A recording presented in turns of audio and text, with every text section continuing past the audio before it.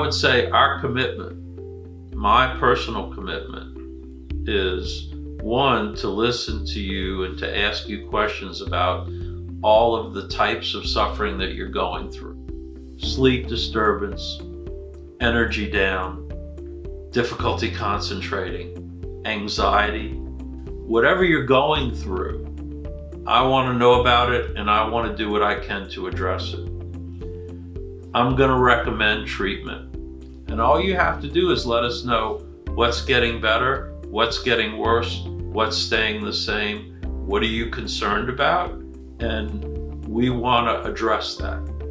We want to reduce your physical or emotional suffering to make it manageable. When people say, I tried to do it myself, I say, well, this is why places like this exist. Because this is a difficult transition. Your body has gotten used to these substances being there over a long period of time. The good news is you can do this.